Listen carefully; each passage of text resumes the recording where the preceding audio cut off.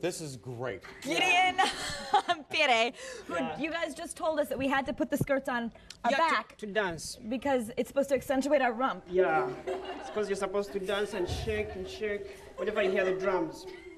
Okay. I just lost 2 pounds. Okay. Awesome.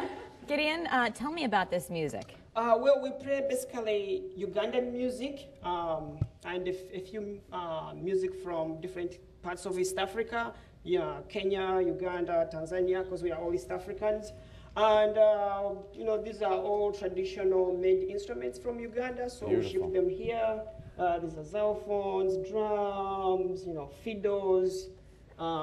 We have storytelling instruments. So, got everything going. Yeah. We only have 3 minutes, so we want to let you guys play, but I'm so upset because all the ladies showed up in the same dress and they're all fighting because they were supposed to go to the prom, and now look at them all. They're all running. It's unbelievable.